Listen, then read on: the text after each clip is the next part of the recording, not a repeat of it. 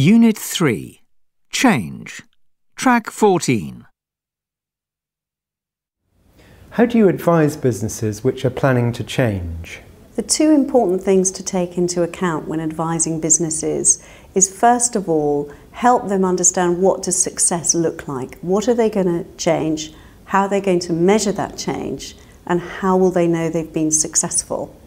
And I think the second key point is to make sure people are fully engaged in the change, that they feel this is something they are doing for themselves and not something which is being done to them.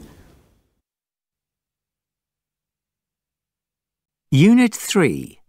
Change. Track 15.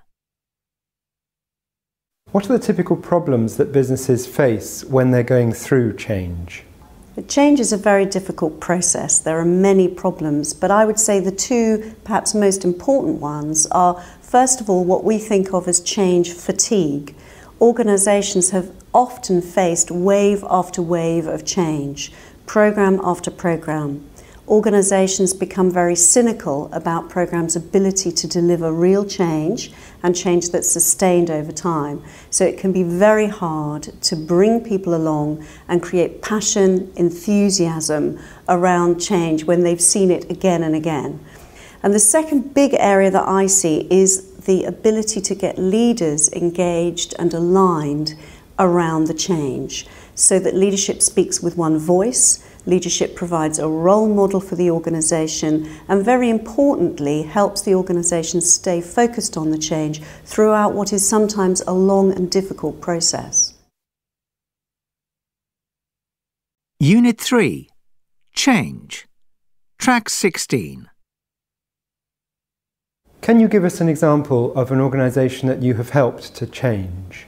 We work with a wide range of organisations around the world. One we helped recently was Nokia and Siemens when they merged their networks business.